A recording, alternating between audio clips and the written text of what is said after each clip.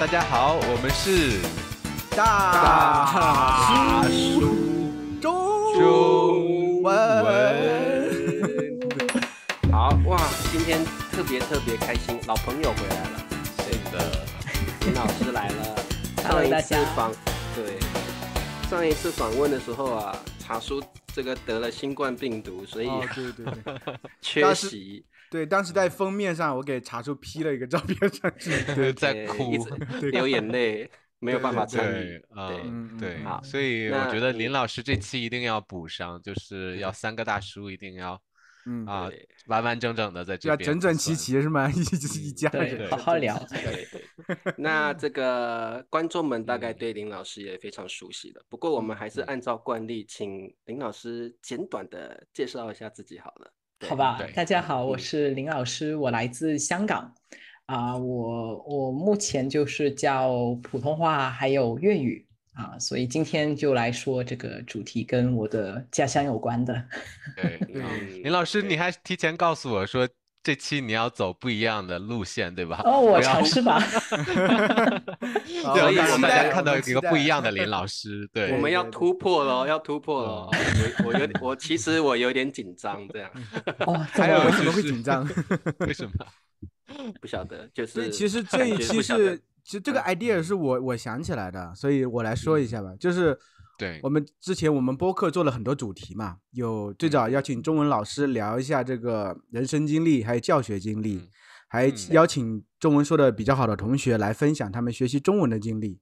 其实我们还有很多主题想去做，现在呢只是中间的一个主题。这个主题是就是中国新的系列，对吧？对，新的系列就是关于中国各地的文化呀、特色呀，很有趣的东西啊。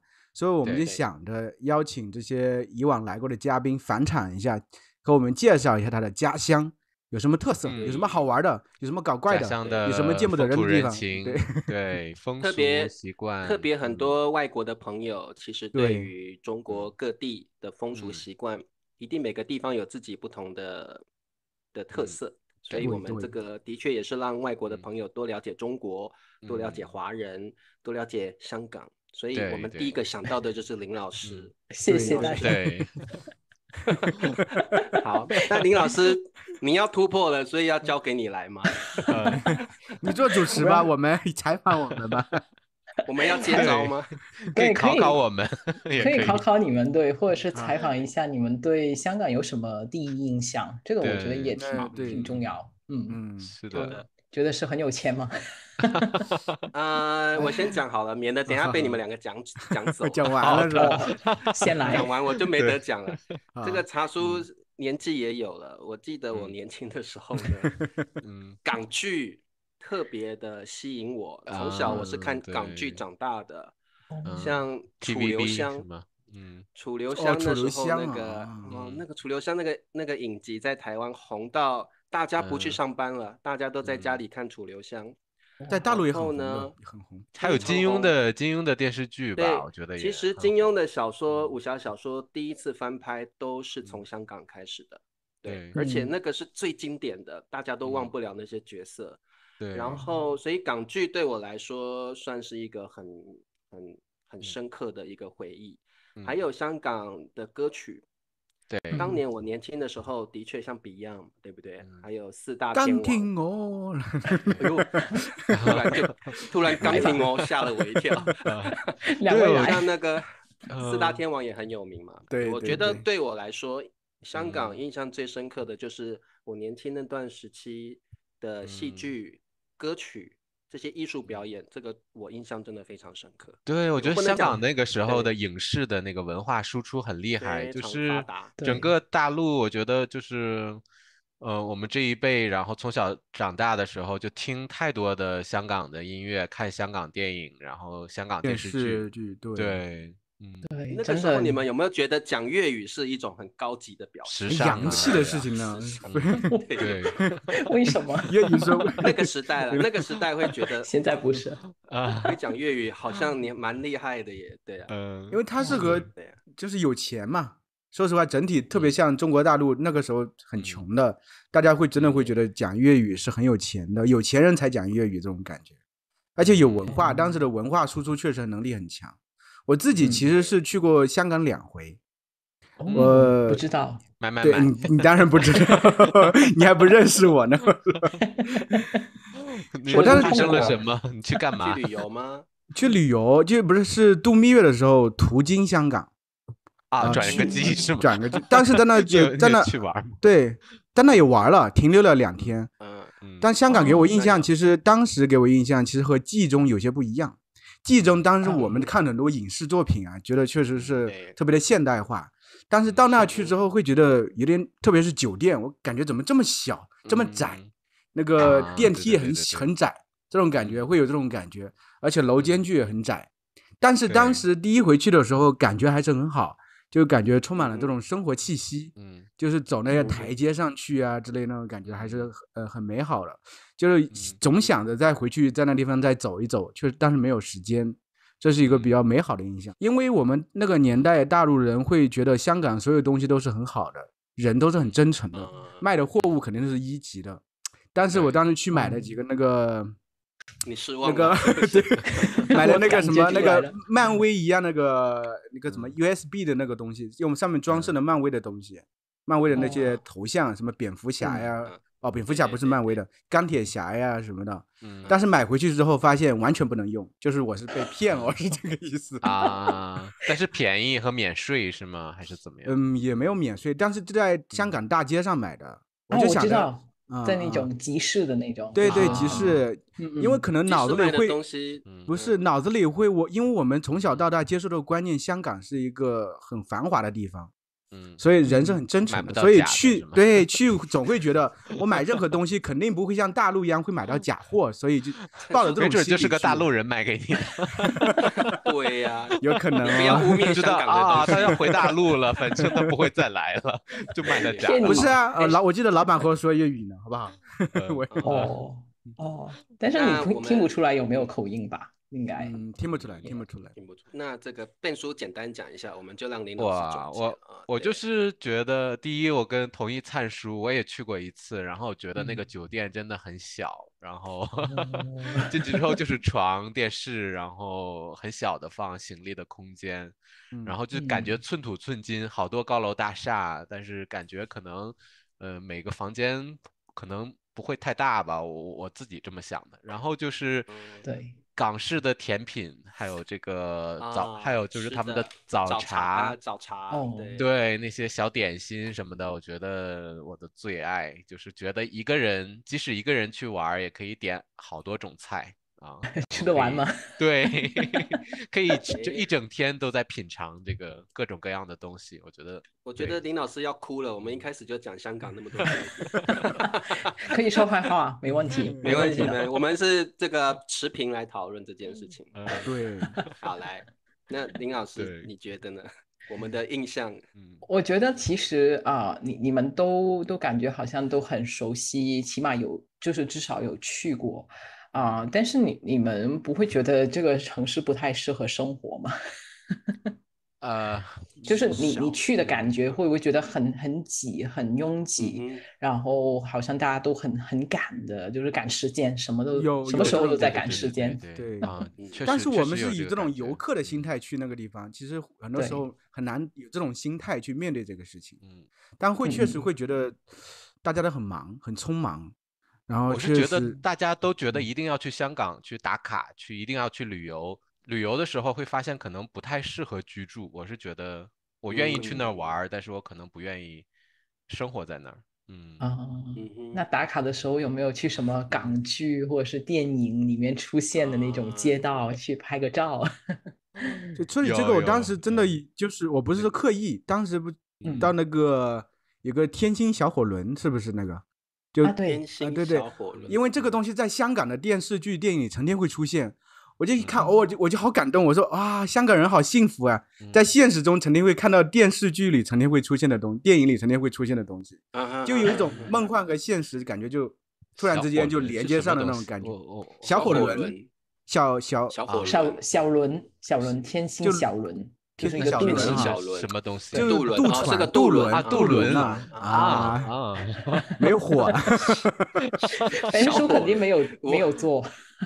我没有，就是看到有一个那个好像像个很古老的船吧，就是还有那个帆，然后不是那个，它是一个，不是那个，对，它不是渡轮，但是它好像一直在那个水上走来走去。那个是游客的，就是特别贵，专门给游客的做的。对，我可是要是我有机会去香港，其实我不会考虑去那里住，但是我会想去深入的，可能去1个星期，然后去了解一下那边的人的生活方式，然后我真的想去拜访一些很有名的那些像周润发或谁那些演艺人员，他们会接你们？你想的不是，我是说他们可能拍片的地方，或者是说电影的场景，我会想去亲身体验一下他们那个场景是怎么样子。对，肯定会有这种亲情，肯定会。对，我觉得香港就是人才很多的一个地方，就好像感觉很小，其实也不是那么小，但是我们感觉在香港本地的人觉得香港特别小，所以呢，就是人特别多，然后车又多，楼又多，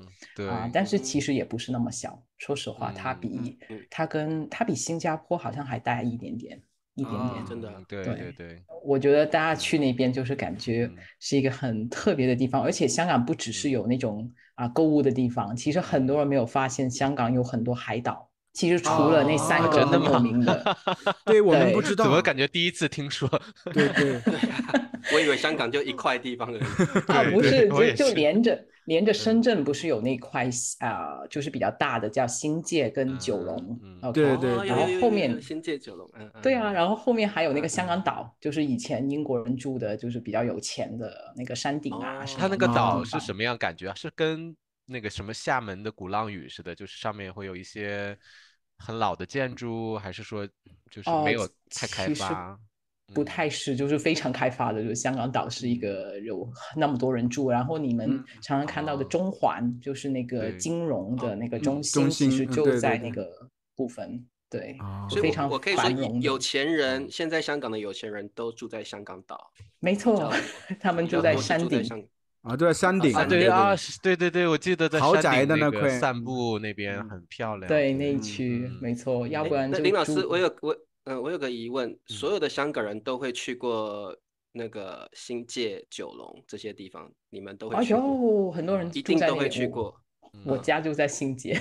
你就在新界，不是那种乡村的地方啊，其实也是很发展的非常好，只是我们的那个怎么说绿化的地方比较大的少，那个范围比较大，就是和我们脑子里印象中的香港有点不一样。我脑子里印象就是那种高楼林立，然后确实比较窄一些，街道比较窄，人比较多。新界是不是相对还和大陆那边城市比较接近，是这种感觉吗？我觉得比较宽阔一点，比较宽阔一些，就是比较多绿色的绿化的地带。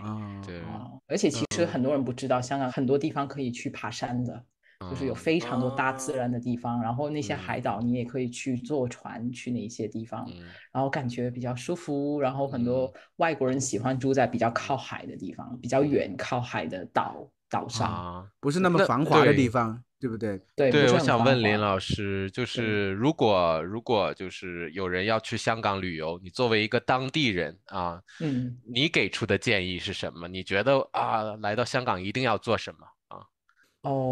就除了那些经典的什么尖沙咀，就不要是那种TripAdvisor 上面看的那种比较有特色一点的，你觉得真的只有当地人知道啊？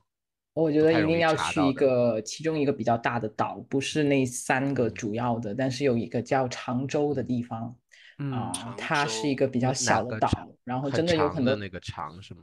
对，长短的长，然后洲有3点水的那个洲，然后它那边有很多岛民，然后就是那种很小的房子，不是很高的，然后它有很多特色的小吃。你可以吃那个什么咖喱鱼蛋，是特别大的鱼蛋，不是那么大吗？那么大，真的很大的就只有2颗，就给你2颗。我一直好奇，这个鱼蛋是真的蛋，还是说它是淀粉？鱼丸吧？就鱼肉跟那些淀粉一起弄在一起，和在一起的。是的。没看过周星驰的撒尿牛丸，不可能全部都是牛肉吧？就每次我吃鱼丸，这个我都觉得是淀粉，我就觉得没有鱼在里边。鱼肉肯定是有的，肯定有，但是就看它有多少%多少。常州，林老师，常州如果去玩可以玩多久？我觉得其实如果我们本地人比较赶时间，就1天就够了。但是如果你可以放松一些，你可以去游泳啊，去就是那边也有爬山的地方。我就明白这点，就是不是你们香港人，比如到周末也喜欢去这个周边这些海岛呀、周边山啊这去转。好像一种郊区的对郊区那种感觉，爬爬山啊，散步踏青游这样子。是的，因为受不了了，在那个对太压抑了，人太多我也不喜欢，游客太多我就觉得不舒服啊。也不是游客，真的是人多。对，而且香港是一个很国际化的都市，你到处走都能看到全世界各国的人。对，很国际化的这么一个地方。当时我第一眼印象也是这种感觉，我就觉得这个地方怎么这么开放。就好像大家在这地方真的就是感觉就是当地人的这种感觉，因为有时候我们在大陆的感觉，有时候会因为大陆，比如说上海、北京可能还好，在西安这种地方，你外国人比较少，你觉得他们其实是超脱本地人的这么一个存在。但是我在香港会看到很多外国人，我觉得他们就是当地的居民，他们就是生活在那个地方而已。对啊，没有人管的，没有人看的。对啊。那林老师，那你的角度呢？你觉得这个外国人在香港融合的怎么样？真的能跟当地人就是交流的很好，还是说就是共存，但是没有说很多交集？我觉得没有太多的交集。我觉得外国人在中国跟外国人跟香港。那个感受好像不太一样，我不晓得，不太一样，就是对他们来说，其实在香港，因为什么都是中英对照嘛，就是所以他们很容易，他们根本就不用学任何粤语、中文，所有的标牌、标志、路标都是双语的，是吗？是的，然后广播也有英语普通话也有，当然，然后但是我觉得融合的程度不太高，因为也不太高。主要我们其实有很多就是来自菲律宾跟印尼的外佣，就是他们来我们家打工的那种，住在你家。他们是不是周末的时候喜欢聚会？我之前看了好多人做没错，就只有1天1周。一天聚会是吧？是的，然后他们都会在所有的那些中华那些地方，天桥啊、车站啊哪里地上。对，我见过一回，我当时觉得很神奇。所以在香港就是欢迎这个菲律宾，对他们过来打工，对吧？有那种协议，对，然后就他们会很多人过来，一般都是女的。就是过来照顾我们的家庭孩子，因为我们太忙了，然然后父母，我小时候也是有菲律宾的那些小姐姐帮忙，就是带我这样的。那他们和你们说英语吗？还是能交流得了吗？对啊，对，说英语没错。如果是印尼的，他们就会说粤语，他们会学对，所以他们是不是一般跟一个家庭好多年，还是说1年一换啊，总换雇主？我觉得真的要看性格，就是比如说我妈她就换了好多个是吧？妈妈不好相处吗？不好相处。你妈妈没有看不一样，因为他们除了照顾我们，还要打扫卫生做饭其实还蛮多事情要做的，然后也不容易。就是他们其实他们那个群体就只有1天放假，所以他们一般都会跟自己的人在一起。然后我觉得我们当地人不是，我们很感谢他们，但是我觉得没有那么去了解他们的生活。然后其他群体可能就是印度跟巴基斯坦人这里也比较多因为历史的原因，他们曾经被英国派过来，可能就是做一些防卫的工作吧。那个时候要打战争那些，然后他们的后代就留下来，就是后代就在那生活了。对，然后他们就是算是香港人了嘛，他们已经是对，他们的第2、第3代都是香港长大，可能有的会说粤语，如果在本地学校学习的话，会说粤语的。对，所以他们的外表看起来就是印度人或巴基斯坦的样子，然后但是说着一口流利的标准的粤语，没错，是这样。那林老师，你刚刚说香港本地人其实跟外国人的融合并没有很好，这句话的意思是说你们有存在着种族上的不相容，甚至有点歧视，还是有什么样的状况？那个状况是怎么样？其实我觉得很多香港人比较歧视东南亚的人，就是那些来工作的，或者是印度、巴基斯坦少数民族那种，就是他们来香港生活，但是有的时候他们做的工作可能就是比较是做生意，或者是做一些比较体力劳动的工作，所以他们可能大家都会觉得他们就是这一类人，就有一个刻板印象。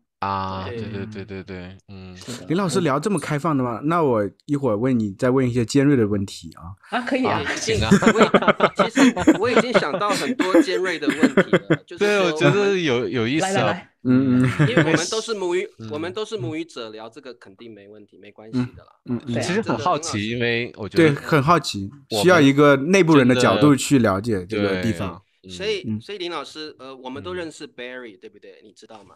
是谁？我不认识。我不认识。林老师就是不是，就是一个英国的老外。对，他在 Facebook 你知道他？对，我知道是演员。对，从 Barry 的例子，我就觉得说，我的感觉本来是刚刚听林老师讲，我有点 shock，因为我一直以为香港那种很能跟外国人融为一体，然后很能够给外国人这个生存做生意的空间。但是听林老师那样讲，我就觉得真的所以实际上是存在有一些歧视。那这个对社会文化上有没有什么很明显的影响？不是，刚才因为林老师说到一点，他说香港本地人对东南亚人有歧视。对，那对就是从欧洲美过来的欧美的，那应该不会。其实我觉得那会仰视吗？还是说平视呢？我觉得就一般吧，以前可能会比较仰视，现在就是他们来工作嘛，他们来做生意，或就是当做一般外国人来工作生活。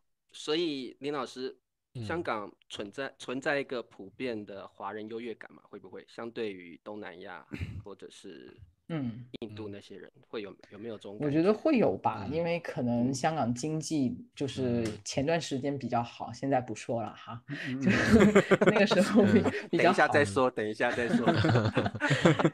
所以还是就这里来的人都是来赚钱嘛，就是他们工资都很高，而且我们就是交的那个税很低，对，所以你赚到的钱基本上都进你的口袋里面。所以你就觉得我们有钱，我们生活很好，有车有房，就是那种的话，那你就特别有优越感，真的。对。但我觉得这个不算是这个国籍上面的，就是包括这面如果先移民的这个中国人和后来才来移民的中国人，那也有这种。就是先来的就会觉得优越感，你什么都不懂啊，或者是你现在给我打工呢，也会有这种看不起的态度，可能也对。我觉得其实对那个肤色真的是这个是比较敏感的话题，但是我觉得很多人都是歧视皮肤比较黑的。对。那我到那里会不会受歧视？会。这个是健康黑。对，因为以前我也有时候会这个说一下，就是说没有那么多人有歧视的这种问题，但是后来包括我们采访那个尼日利亚的嘉宾嘛，然后也发现他在上海确实，然后或者最近那个小美人鱼，我们不是讨论那个电影嘛，然后我看 B 站的时候发现很多弹幕确实有一些人确实有一些偏见和歧视，这个是的，要承认还是有的。这个需要通过教育还有时间慢慢这个就像你说，这所有东西是客观存在的，我们不是说我们不愿意承认它就不存在，它在广大的人民里面就是存在这些东西。其实笨叔相对于我和茶叔，他是比较温和一些的人。其实我和茶叔有时候相对会激烈一点，就是激进吗？相对而言，我是觉得当然没有什么不好，因为每个人的观点，因为我和茶叔有时候会谈论一些政治的东西，笨叔其实不希望引起太那个什么话题。现在我们在引入另外一个更激烈的话题，我来引入。你要开始了，对不对？对，来，因为我们知道我就听你们聊就好了。其实也没有啊，我就觉得前段时间不是那个国泰航空那个新闻，你们知道？对，几个空姐对大陆的人，他不愿意讲普通话，只说英语。这个，其实我是想了解一下，香港本地人对大陆人的态度，就大多数人呢，我相信肯定有每部分人，很多人有分布，有些人是这样，有些是那样，就大多数人他是怎样一个心态？对，我也蛮好奇的，就是一个普遍性是怎么样？其实说实话，这里应该说这里来就是去香港的内地人，其实有几种，有游客，有学生，有很多很多学生来读书，所以我读书的时候也遇到过很多，然后也有这种就是在这里工作的，也有那种做金融行业比较多的，就是工作的。那我会觉得，其实这个东西就是你说那个人根本是就是不能不谈到那个政治的问题，所以其实很多人会潜移默化的把政治的问题带到个人的层面，这个真的是没有办法避免。有的时候就是那个政治问题比较大的时候，我也可以说我自己可能有的时候也不开心，然后可能会觉得如果我去见一些内地的朋友，然后不小心谈到这个事情，然后我心里面也不太舒服，这样。对对，两个观点会不一样，你会不舒服，其实是肯定是对。但是我觉得我们对内地人的观点，就是就是真的跟那个政治的环境有非常大的关系。就是我父母的那一代，其实他们应该这样说，先从我祖父母、外祖父母那一代，他们其实都是从广东省逃难到香港这个地方。其实香港本土的人是很少，就是从香港长大的。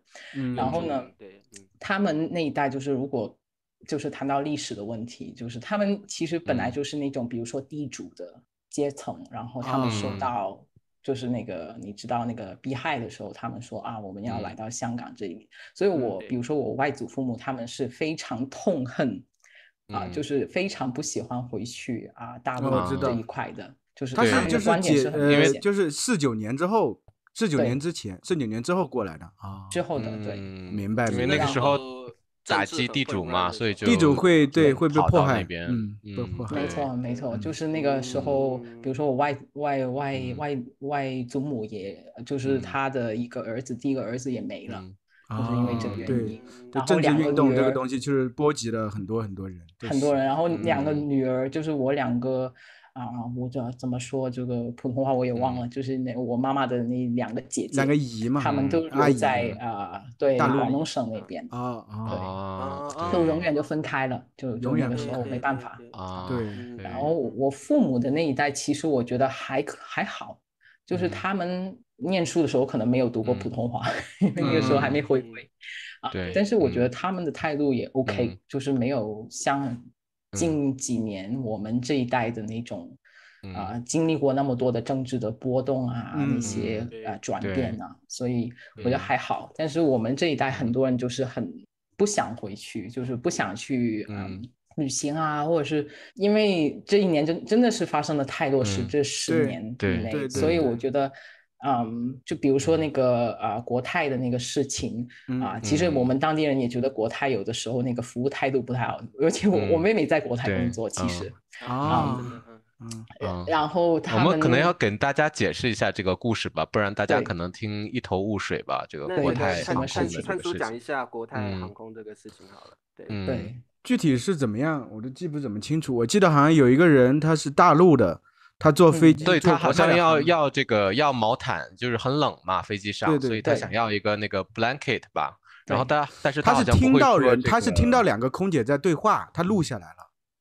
有2段，第一个是他们后面那个对话，就是他们私底下的那个私底下在说的对话，对，就说有些乘客毛毯说不来，他当时因为国泰的空姐她只说英语，对，然后他说空姐就吐槽他们，就说 blanket 说不来，说 carpet 是地毯，不是毛毯。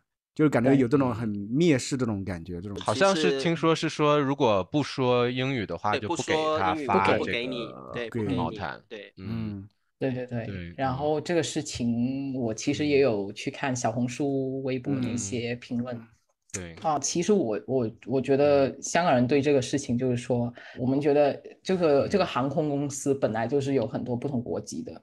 就是有香港的空服员，然后也有别的国籍，有菲律宾、日本那些，然后他们的那个怎么说，那个官方的语言其实是英语，因为要结合所有的。然后非去那个，所以他们也不会这个普通话是吗？不是那个当事的，我觉得是会的，就是他的态度真的是不好，这个我是非常认同。但是说实话，如果说飞去那个国内的航班，其实他们每个航班只需要有一个会说普通话就可以了，所以有可能其他人说的不好，也有可能。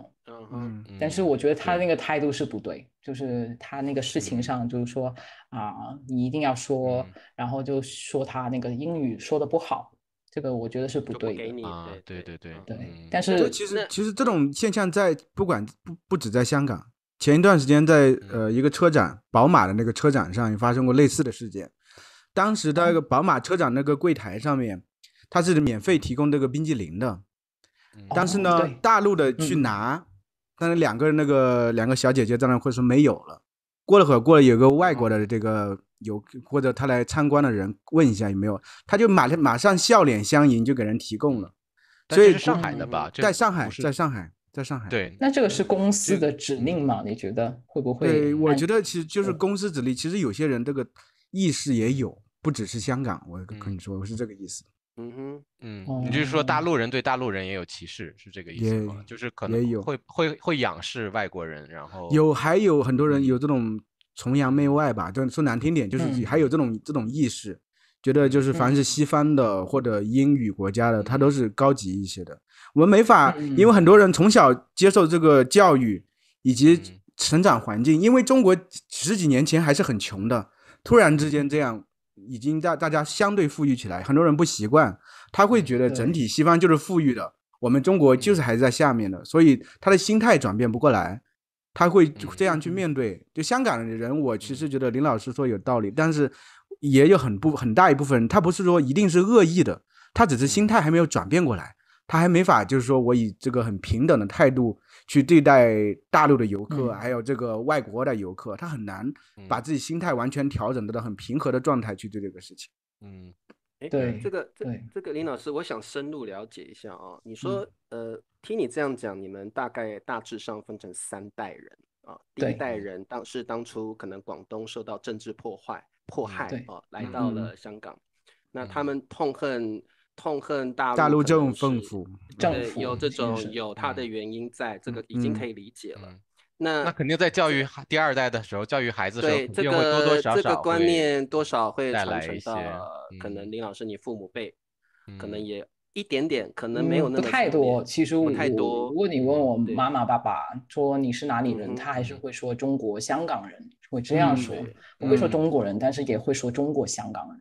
对 ，OK， 所以在你父母这一辈，同时也是香港经济已经开始起飞的时代，对，是最好的那个时代。所以他们在那个时代里努力工作，对于这种政治上的意识，恐怕而且那时候还没回归嘛，也不会还没，就是后来有一批人很害怕的，那我能懂，就是很多人移民到加拿大、英国那些，对，那一阵子97年的时候，对。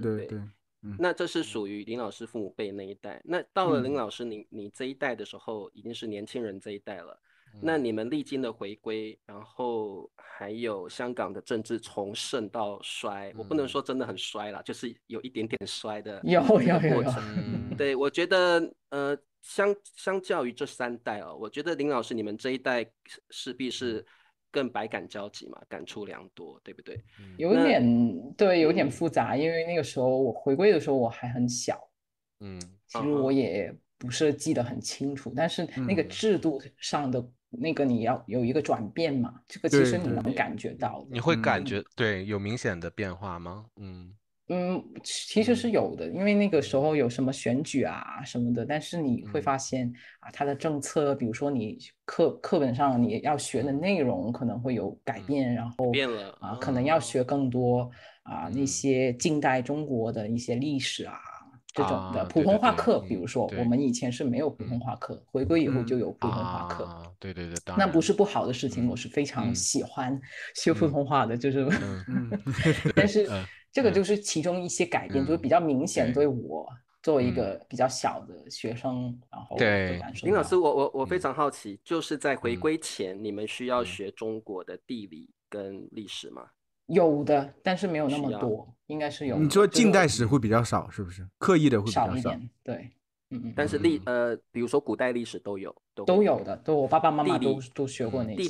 地理也会学到。所以其实我很好奇，因为在我们的大陆的这个教科书里头，比如英国人西方列强是侵略中国的，中国有100年屈辱。那你们的话，在97年之前，其实这一块应该是淡化掉的。比如说当时八国联军侵华，但是我觉得没有那么强调，对，字眼会用的比较温和，那么多新中国的事情。对，就我那一代我已经学习了，所以我是这样说，但是我是说我爸爸妈妈的那个时候。对。那普通话是等回归之后才有正式的普通话课程，对不对？没错，就拼音啊那些的。OK， 波波摸佛开始学起了。那所以一个外国朋友他学普通话，现在到香港旅游的话，你觉得他只说普通话或者但是说英语比较方便。那如果他说普通话，大家会不理他吗？还是会怎么样？因为游客还是会换成英语吗？会有，比如说我有一些学生在香港，然后他在说普通话，但是当然他说英语会更方便，但是还是会有人可以明白，然后不过他也在开始学粤语了。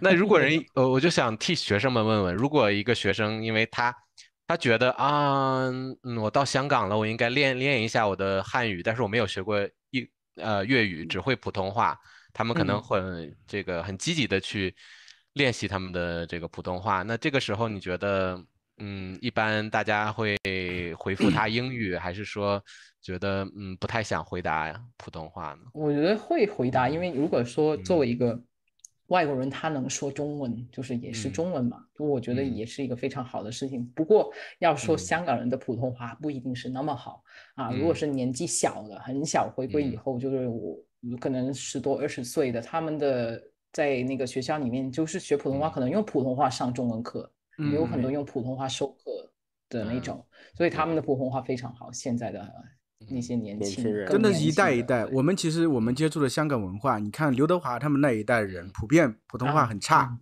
但是你看从陈奕迅开始，普通话已经很好了对呀，对不对？因为这个政治上的变迁，这个东西就是在一点点的往前发展了。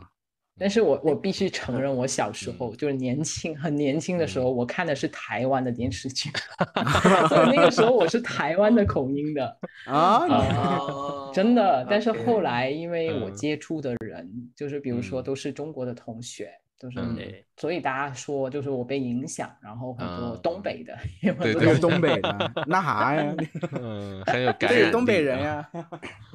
所以林老师，我想问一下，就是现在普遍年轻人对内地人真的还会有一分歧视或者是政治上的那种感受吗？会不会真的有？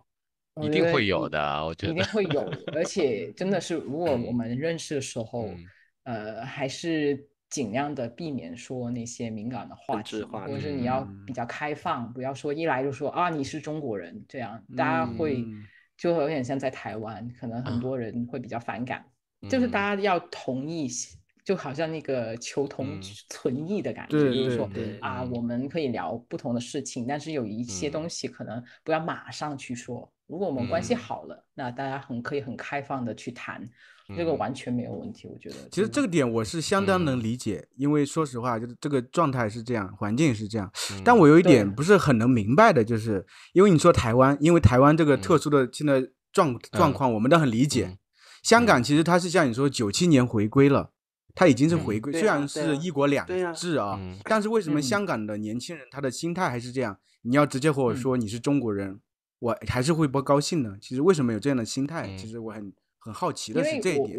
我觉得很多人还是把中国人这个标签就觉得是说也有一部分是没有去过中国，当然就是没有去过大陆那边，然后觉得说一定是那个比较没有那么开放，然后又反正那边就是那个好像那些有点土豪的那种心态，就是你们突然发展了，但是其实我们觉得素质数值那个部分跟不上去，会有这种感觉，就觉得我们这边活得好好的，然后然后你们过来，特别是因为游客的影响也很大，游客来到的时候，其实很多应该说他们的行为让我们非常的反感，就是有非常多的地区因为那些游客的不太好的那种态度吧，可能就大家觉得影响到我的生活了，所以那种恶意其实对就是放到那个普遍的中国人的身上，我觉得这个是不对的，但是很多人就是反正我就知道我自己身上的事情，所以我就不管别的，我就觉得他们是这样的人。对，就马上让我想起来那个泰坦尼克号上面就是有一些这个贵族嘛，然后同时又上来一些这个暴发户的这种感觉。那贵族就是还是会觉得有点看不起暴发户，觉得这个素质还没有跟上啊什么的这样。还有我就觉得可能交流太少了，因为像我去香港也不那么容易啊，大陆人现在去香港必须要有这个港澳通行证，对，港澳通行证很麻烦。然后我不知道香港人想去大陆的话，很方便，我们申请一个回乡卡。很容易是吗？跟台胞证应该是一样的，就是我们申请了，最近很多人申请，因为之前不是一直没有通关嘛，一样嘛，就是内地人要来台湾不容易，然后台湾要去内地很容易。其实对啊，是吗？真的吗？对，我们申请就可以了。这些政治上考虑，其实我们也不是很清楚。像你这个香港本土，它是不用向中央交税的，它所有赚来钱都自己香港地方政府来用就行了。所以它很优惠，有很多所以中国大陆人为什么对香港也有一些心里不舒服，就是你香港享有这么多东西，其实有点会觉得难听点，就是有点白眼狼，你为什么这样对大陆这种态度，会有这种状态。但是反过来香港人会想，你们好像觉得给我们很多恩惠，但是其实我们所以就是不同的角度去看的问题对，就是想法完全不一样。应该是说香港人想要的东西是内地的政府给不了的。就是我们比较在乎，年轻人比较在乎的东西没有，就是我爸爸妈妈那一代觉得没所谓，反正生活就是就好了。我觉得香港人的感受应该是你别管我想干嘛干嘛，我也不是说必须要受你的这个恩惠，是这个感觉吧？是这样，对。应该是这种完全不一样的。我蛮能体会的，就是说，不过我有一些问题哦。第一个问题就是林老师在香港的媒体或政治媒体上面有没有去推波助澜这种观念，就是我们是香港，内地是内地，有没有这样的？比较少了，现在因为通过那个国安法嘛，之前应该是有的，对对。之前是很多吗？之前也会之前有一些比较主要的媒体，但是现在已经都倒闭了，或者是他们没办法营运，所以他们就现在你看到的电视台，你看到的那些主流的那些报纸啊、媒体的，都是就是说大家都是比较偏中国一些的，我会说。但是如果你说那些独立的、那小众的，那肯定会有这种声音的。对，甚至是在网络上的比较多，那个肯定是无法被限制的，就会有比较多这样的言论，对不对？是的，是的，对。那其实我听你们聊天，我太害怕了，你害怕我就很容易尴尬。为什么？我很容易，就是我有时候就就是出去旅游的时候，可能这个旅行团里边吧，可能会有这个来自台湾的这个同胞，然后就是坐在一起的时候，就尽量的不打招呼，我怕会碰到一些意见不统一啊什么的，或者是聊到一些就是不想聊的话题啊，你怕吵架？但是总有外国人，然后就是说把你拉进来，会喜欢挑这个。你来自大陆，你来自台湾，你们怎么想的？这样的。对，可是我是怕这个，我不怕跟这个我知道你台湾同胞聊天，但是其实我们第三方来这个，我们四个肯定是不会吵了，我们肯定是理性讨论这个问题。对，所以不要这样说，我们南方人、北方人都能吵起来，你怕什么？对呀，你跟你邻居都会吵起来。对，对啊，所以我现在问一个比较敏感的问题好了，怎么一个接一个都是敏感？真的啊，我发现我们正好有台湾，然后香港，然后大陆都凑齐了。林老师，我的好奇的点跟灿叔很像，就是说其实香港回归了，你们的确是中国人，对吧？我觉得我就是政治上我会这样说，但是我心理上不能认同。我会这样说。心理上你觉得你是香港人？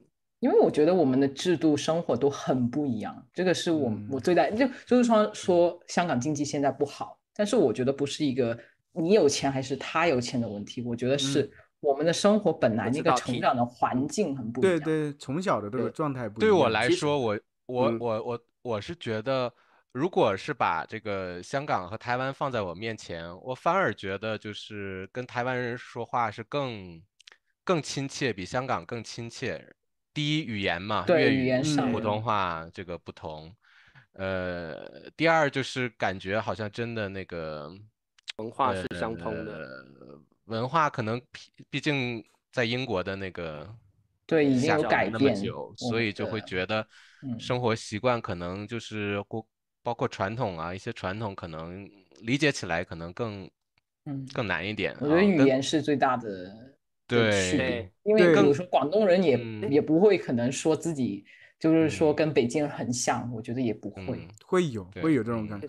我之前看一个新闻，就说香港最早的时候说的是普通话，因为很多像最早邵氏电影的时候说的都是其实都是用普通话的，不是那种粤语。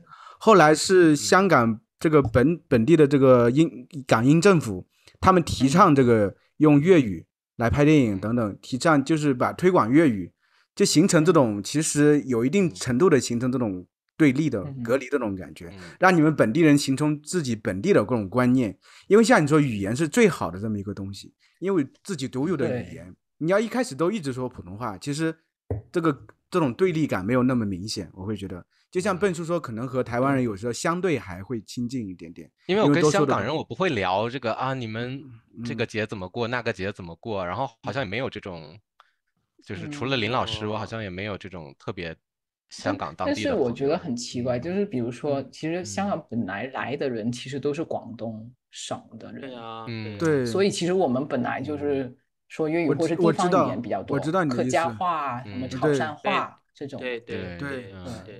当时我是这样想，因为当时很多上海的很多电影导演流亡到了这个香港，所以他们其实是从上海那地方来的，所以他们的导演因为很多演员他们也是从那个地方来的，跟着一起来逃难到这个地方来。其实像你说有从广东的，也有上海的很多地方来，所以他们其实能形成一定的这个东西，但是后面其实被挤压掉，就把它砍掉了，是这个样子。对，我觉得可能真的有政治的考虑吧，肯定有政治考虑这些东西。对，我要问敏感的问题。我感觉我就是觉得茶叔可能要问更敏感的事情。就是人家林老师今天本来想要换一个更轻松的，真的吗？感觉今天要从严肃走向更一个。我觉得这种话题林老师刚好能够 handle， 太轻松林老师觉得好累。没有啊，轻松也可以啊，比如说吃的，说那个也可以。我这个敏感的一会儿要回到那个吃的话题。这个，所以林老师，现在年轻人会觉得自己我是香港人，对不对？我觉得不是最新的那一代，我觉得不是最新的那一代，就是说，比如说我，怎么说，一些移民，就是我们叫他们新移民，其实就是很多每天从内地可以有很多很多名额可以过来香港，就是定居的，其实有很多。我之前也有很多，就是我们说中港融合的家庭，比如说我的舅舅，他的老婆就是西安人。然后我的对，然后我的表弟就是说在家里是说普通话的，然后我觉得他们那一代就是说没有问题，就是其实融合还是有融合，但是我们可能在新闻上看不到，他们不提这些人，他们比较不说，对啊，然后其实很多在学校里面，因为用普通话授课什么的，其实大家都没有太大问题，我觉得他们对中国的认同感会越来越高。因为还有一些课程的安排，或者是大家说更多中国的历史、近代的新闻。所以林老师，你觉得香港日后的趋势就是会越来越认同自己是属于中国？对，我觉得会。中国人，我也觉得是这样。日后的趋势是这样。是的，不认同的那一批已经走了，现在移民的人特别多。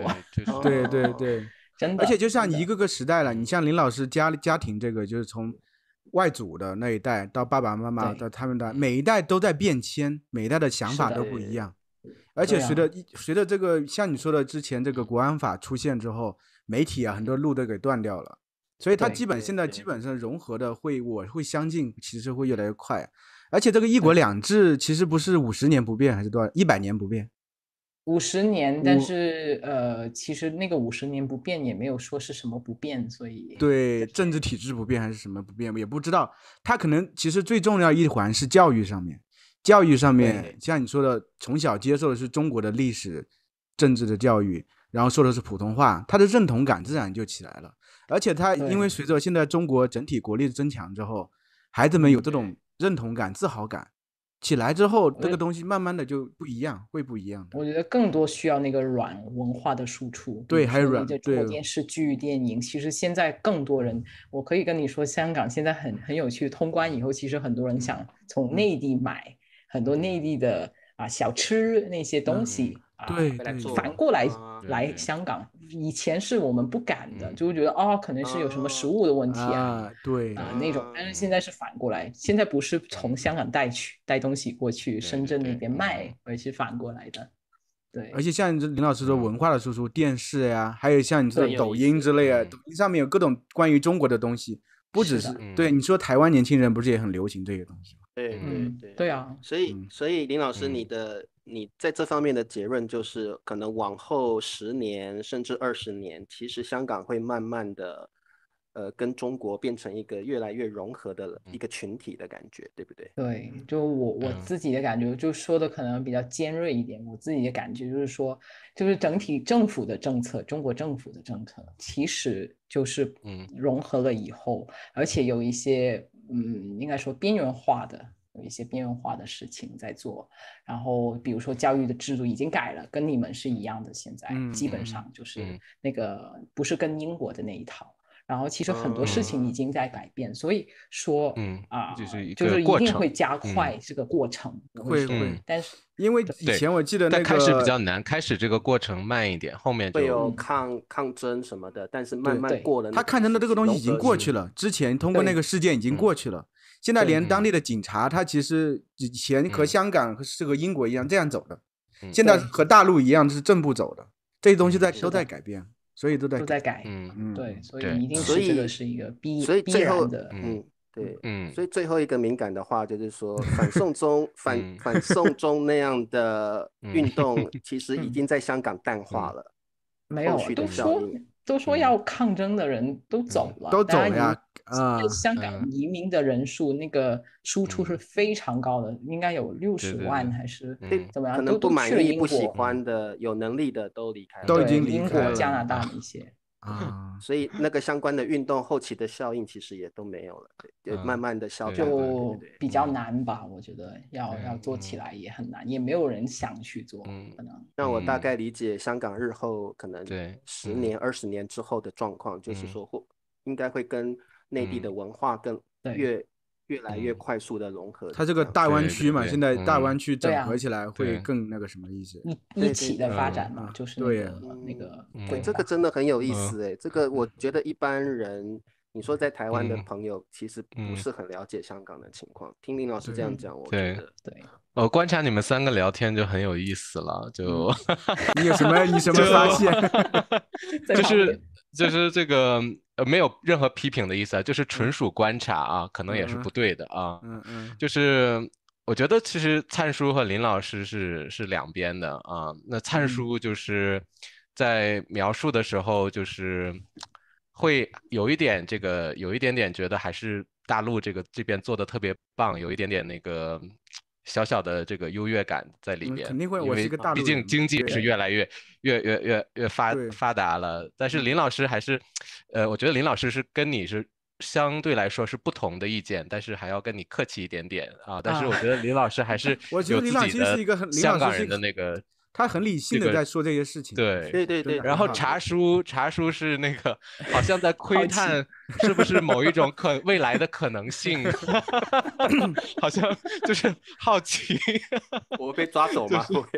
其实我觉得这些问题就是真的，这些问题聊起来挺有意思。但是其实我是觉得了，因为我很喜欢看历史，我觉得在整个历史的长河，你把这个时间跨度拉大之后，都是些小事情。最终很多东西都能自然而然的解决。对，现在所有的事情你拉到100年都是小事了，都是小事情。我觉得现在很多抗争什么的都，我自己觉得啦，没有什么必要啦，因为100年后该怎么样就怎么样。我其实还是想回到吃的那个话题。吃，对啊。你问，我们没有阻止你，我们已经说完了，你来吧。对，就是可能学生来了就是想啊 ，OK， 除了这个常州以外，我还可以去哪里去玩啊，或者吃什么东西，好像还没有了解这个香港一定要做什么。林老师，你刚刚只说了常州，就那个主题就被我们拉走了嘛。那还有没有别的地方？对，其实我会建议去那个，就是如果在香港，你一定要去，就是一定要去九龙这一块，就是那个旧区，比较旧的九龙，就是九龙靠路那一块，就是它在中心，然后它对着那个香港岛，香港岛这一块就相对来说是商业区，有住宅的，但是没什么特别的。我会说，就是在九龙这一块才是，就是比较草根，比较底层，明白你就是居民，就是真正的生活，香港真正的生活。然后在那一块，其实你有很多，比如说有一个地方叫深水埗。知道，因为我在是这个大陆和这个香港的那个交界处吗？那附近不是，它在旺角那个最有名的旺角的附近，然后它里面都是非常旧的楼。然后那边有特别多这种集市啊，什么就是你什么都可以买得到，然后有很多小吃，就是比较当地人生活这么一个地方，所以它吃的东西很正宗，连锁的那种，就是你去吃，然后就哪里都可以的这种。对，我会比较建议去旧的区，就可能有点像台北的那些夜市，比较没有那么游客的那些地方，我也有去过。对但是一些就是旧的建筑其实是很有特色，对不对？很有文化的那种。其实很多香港人住在那些地方，然后而且很多电影好像会在那里取景，对不对？没错，因为有很多那个招牌对，就很传统的那种，哇，那个当电影场景很棒的。对啊，那一块比较有趣，可以去吃，也可以去拍照，然后看当地人怎么生活。对，说到吃的那个奶茶，到底是台湾的还是香港的？因为你要我们什么香港有这个什么丝袜奶茶，完全不一样。还有什么鸳鸯奶茶，是什么？有什么不同啊？这些不同啊，完全不同。就是香港的那个茶，最开始是来自英国的奶茶。但是后来有人发明了这个丝袜的那个方法，去过滤这个茶，让它变得更滑一些。真的用丝袜吗？就是那个会把那个丝袜脱下来了，没有穿。那我突然听完真的不想喝了，没有穿过的味道。你说的这样，没有外国学生敢来了。早期了。为什么叫丝袜？它放在机器里吗？不是，真的是有一个像丝袜一样的那个袋子，一个过滤的袋子。很像吧？应该是未必。其实谁用真的丝袜做这个事情？那我可以发明个内裤奶茶，对不对？有味道的，有味道。为什么叫香港脚呢？也不叫台湾脚啊、大陆脚，为什么臭脚叫香港脚？对，没有人对香港这个名字的来源。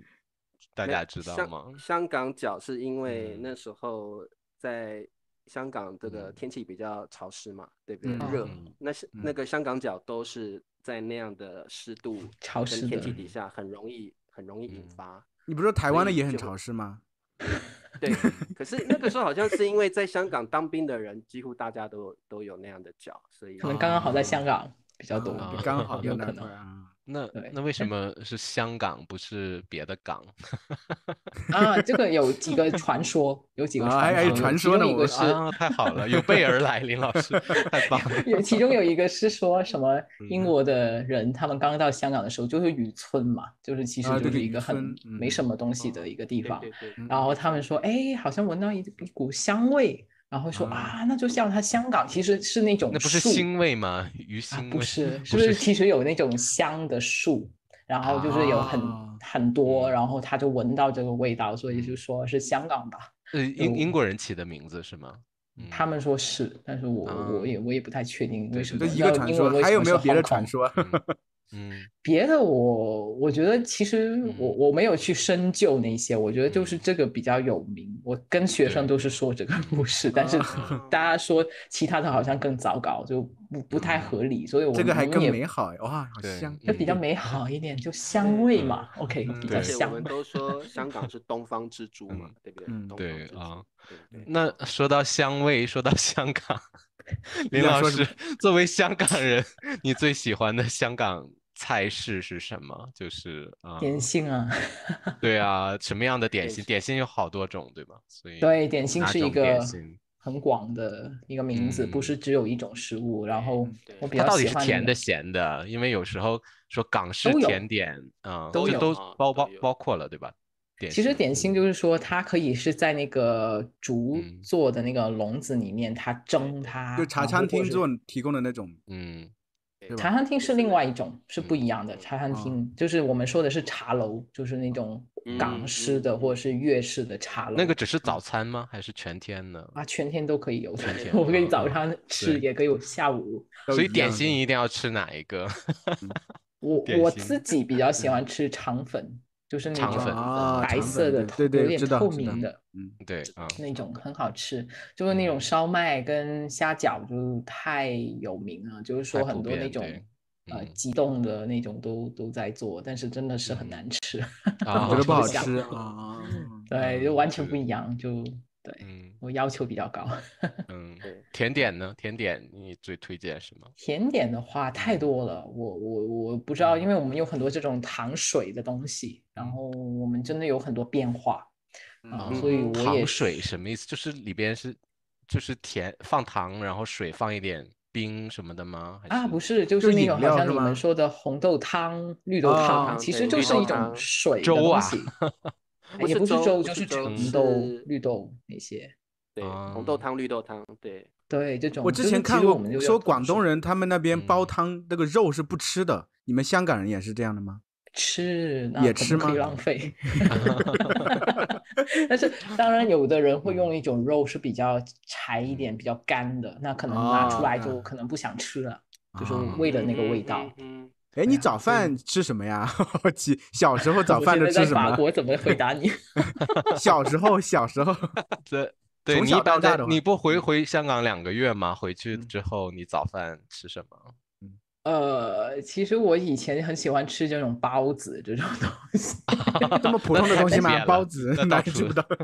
包子，但是我妈妈常常给我吃甜的。这个早餐我们有一种叫香港的西饼，就是西方的那种饼其实不是饼就是蛋糕，然后呢就是切成一块块很小的。然后妈妈常常给我买那种，然后很甜很腻，有巧克力什么那种黑森林的那种蛋糕，然后就切成了那么小块的，然后就吃了这样的。那你是不喜欢吃吗？感觉表情那个吃太多次会很腻，很腻啊！我早上就是我喜欢吃咸的，就是包子啊什么点心啊。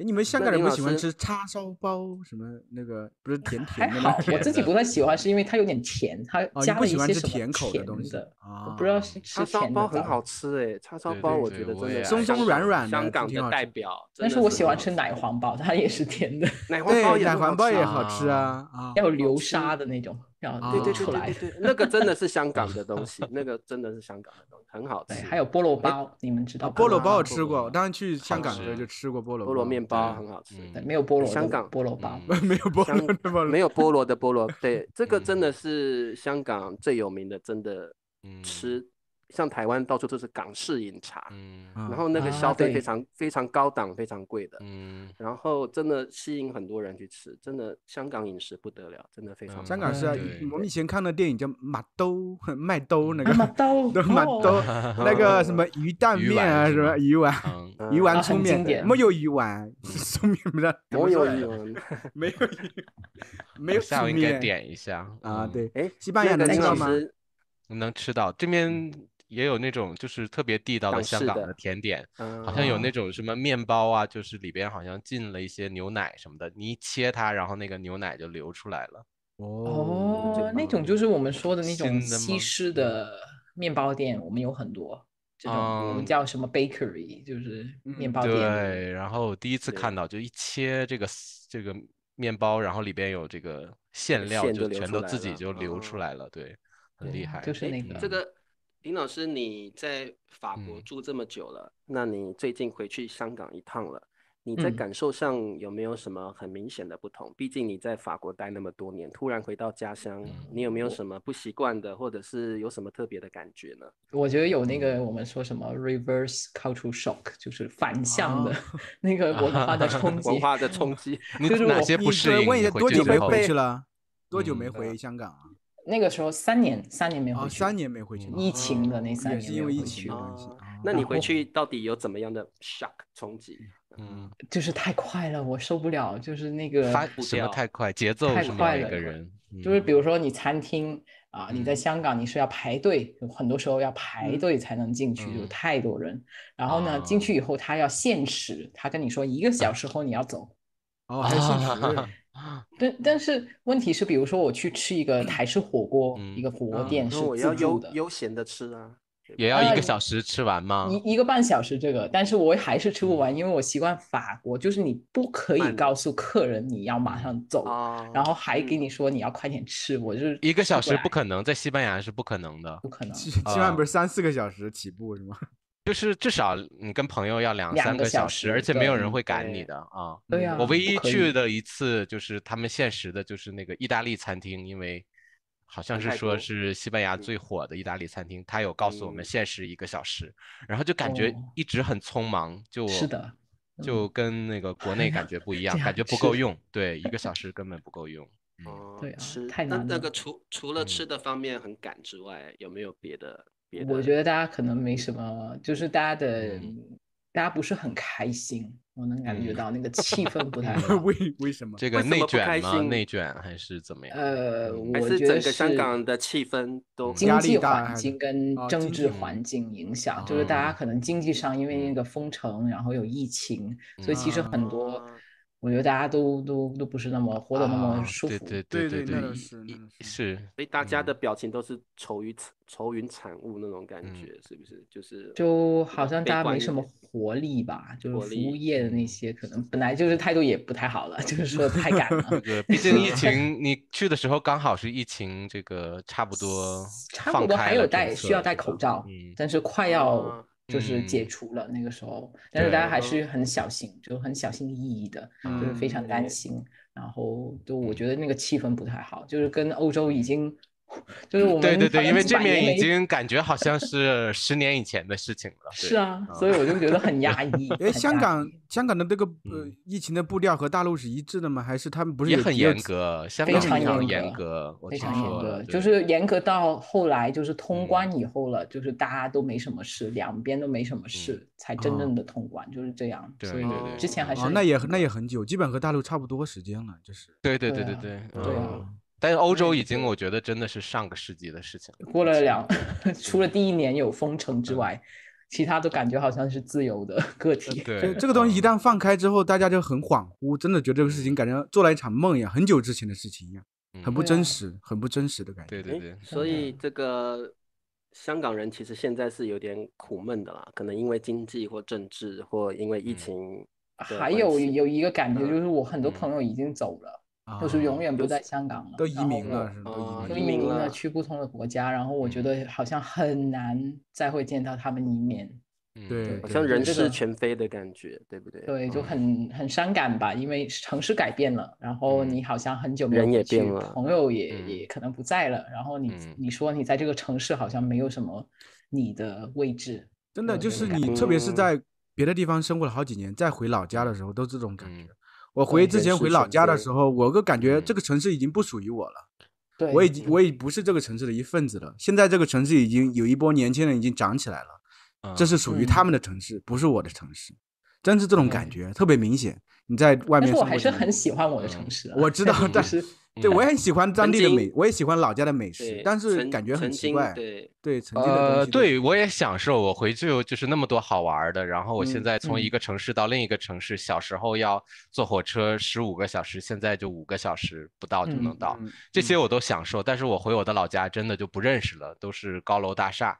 那个感觉是不一样的。喜欢虽然喜欢，但是觉得不一样了，不是那个味道了。对，这个有点伤感。但大陆还好，不是，我觉得应该香港还好，对吧？应该楼不会说一直在建新的楼啊，或者但是店会一直换呢，就是换的太快了啊！对，对，几年不回去真的是面目全非的感觉。对，这个林老师，你我问你，4大天王是大概你几岁的时候？又回到前，就是你说是小学的时候吗？问我。哦，你小学的时候是不是？我是说像黎明啊、刘德华他们那个年代。对，小学的时候，对。我现在就是有一个问题了啊，因为我也历经台湾这样的过程，所以我想问问林老师的感受，就是香港曾经是辉煌，我觉得我们港台3地，香港是最早发展的地方，娱乐界的啦，或者是经济上都是发展的很快速，然后那个文化之所向披靡，真的影响了周边很多国家。这个林老师身为香港人，从这样辉煌的时代一直到香港现在不复往日的辉煌那样的感觉了，你觉得你自己或普遍香港人对这种趋势的感受是什么？有没有什么？有的人很怀念，有的人就是没办法接受。我觉得有人很怀念，然后我是觉得很遗憾。但是这种我觉得我自己可以做到一些事情，就是说当我看到有人想学粤语的时候，我都会暗地里推广。OK， 你可以去听一下什么粤语的歌，看什么香港的电影。我觉得这个文化这一块是很可惜，但是语言可能也慢慢的就是没有那么重要。但是我觉得我自己在做这个事情，就是教粤语跟大家说香港的文化的时候，其实我自己还是挺开心，就是说我在保护，就是推广这个事情。当然自己还是很伤心啦，但是就整体来说，今天说的那些话题，我还是觉得有点伤感。但是对，但是讨论大陆的这个文化，肯定是跟香港这个文化离不开的。我觉得同学们肯定也想要学习这方面，就关于香港，关于粤语，就找林老师就对了，对吧？因为我觉得给你打了个广告，打广告在下面，联系方式啊都在下面。对，因为我觉得我们中文老师的责任，当然除了教授语言之外，另外一方面也通过语言这个工具，可以让很多同学有兴趣的同学们了解到，语言相对于这个地区。这个地方的这个可能它的文化演变，曾经有过这么多辉煌的，比如说戏剧或歌曲，其实这些东西都是很值得令人骄傲的。然后曾经拥有嘛，你就会觉得说，其实我所处的这个地方是让我非常骄傲的。这个东西已经是我们记忆的一部分了，然后也不会消失，而且我还可以运用它们在我的这个教学上面。对，所以我觉得这个我们都应该觉得有幸曾经度过辉煌的时期。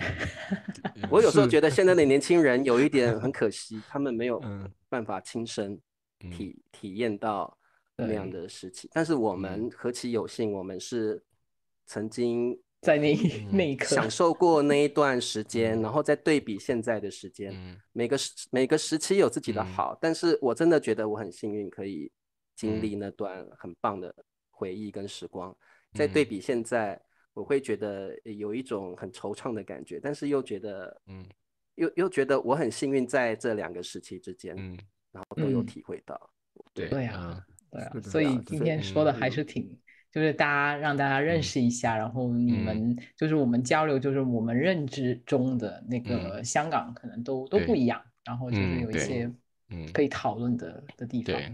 是的，是的，对，我觉得蛮好的。哇，今天很好，很开心来，对，今天节目太棒了，真的太棒了。今天真的了解到很多，今天真的吓死我了，你们聊的东西，不想说话，没想参与这一集。其实我一直很期待跟林老师聊，就是说对我也很期待聊这些东西，因为我很想了解。我不期待，台湾跟我坚决拥护我们党的领导。台湾跟香港的这个其实这个命运其实是有很相似、很类似的啦。对，所以我觉得听香港的历程，我会反映到我们在台湾的历程，我会觉得这个过程是很值得参考，而且很有意思的。因为这个我们如果不用太去政治化的想，其实就是国家大事嘛，对不对？分久必合，合久必分，或者是有一些政治理念的不同。我是觉得这个交流很好，因为我觉得。因为交流真的太少了，这3地的交流，互相之间的交流很少。像我们跟林老师聊，就突然发现我们这么多东西不知道，然后对我们的想法呀，不知道彼此的真实的想法。其实我们都是源于同一种文化历史，对，是的，跟背景传统，所以我觉得我们3地合作起来，我们先摒弃政治的部分，我们两岸3地合起来，那还得了？那威力惊人了，大家各有各的特色，那个文化力是全球没有一个地方可以抵挡的。我觉得那个太有魅力了，而且太强了，太有吸引力了。所以我真的觉得说文化上的交流绝对是无可限量的。而且我觉得就是中文这个一个东西，就一个元素，中文就把我们紧紧联系在一起，不会让我们有太多的隔阂。因为中文它承载了历史，承载了文化，这些东西其实已经深入我们的骨血里头了。这东西是不能忘却，不能就是说我要扔就扔的。所以等到我们就算有分歧的时候，我们要重新融合，其实也很容易。现在思想上融合，慢慢的，其实很多东西我们像我说的，就是一个历史的进程，也不用，现在不是我们这一代人该考虑的事情，甚至都不需要考虑。我们现在把自己的生活过好，一天天过好，把我们的中文教好，把大叔发扬光大啊，让林老师也生意兴旺，教越来越多的学生。谢谢你们，而且你们就是这样了，对，你们现在还做得不错啊，我一直都有关注。对，林老师一直给我们留言，一直来看，对，一直支持着我们。林老师从最早的时候就对我们很支持，不管我们做大叔，最早才开始做，我和笨叔才开始做 Instagram 的时候，林老师就很支持。对，然后我们都一直有交流互动。对，在 Facebook 已经看了很久理查老师的。对，其实我们私底下都已经很熟悉了啦，所以这个我也觉得蛮开心的，就是我们同业，然后中文老师们可以串成一气，然后在同一个平台上为这个教育奉献，我觉得这是很好的，感觉非常好。你不是孤军奋战，你是大家一起来。那个感觉超棒的，对不对？对，因为我觉得政治是一时的啦，但是教育就是长久，100年大计，所以我觉得我们走的都是100年大计的事情，所以这是一个很神圣的工作。对，太会总结了，好升华。对啊，开始的时候你还说你不行了，但是多高尚的，每次都感觉他是谦虚，他咋可能不行？他很享受总结的过程。对，莫名其妙又升华了。好，那今天很开心邀请到林老师，我真的了解到蛮多关于香港的。这期是我聊的最畅快的一期，真的是，因为有很多东西很困惑。真的就是因为大家对香港其实可能就是知道一个概括，就是一个大概。但是今天林老师这样讲，我觉得不管是政治上、文化上、美食上，我觉得真的都获益良多，我觉得蛮开心的。对啊，特别开心能真的说开哈，好像很多事情能多了解对方的想法，这样真的对啊，真的。但我们也都是不是说啊你要接受我们的政治想法或者怎么样，就是可能我们讨论自己的想法，最主要的东西就是相互了解，因为观众自己去思考，自己去观察自己得到一个新的消息源吧，我们没有说要怎么样。还有我们不要小心翼翼的，我们已经说到这份上，那么小心翼翼干什么？还有就是不要让大叔走得长远嘛，不是？还有就是我们有来自不同地方的代表嘛，所以我们也带来不同地方的观点哦，所以你们观众们也可以去想一想这个问题，应该是蛮有趣的。对，而且就是从头到尾看完这期节目的同学们可以期待一下，我们后面会邀请来自中国各地的老师和分享一下当地的这些文化、饮食、美食啊等等，还有观念啊什么。其实我们中国内部也有很多各自对各的这种刻板印象呀，甚至也会很多争吵。我刚才也说过，我一个南方人，一个北方人也会莫名其妙的，可能有争吵的地方，有看不顺眼的地方。下回我们也可以都聊一下。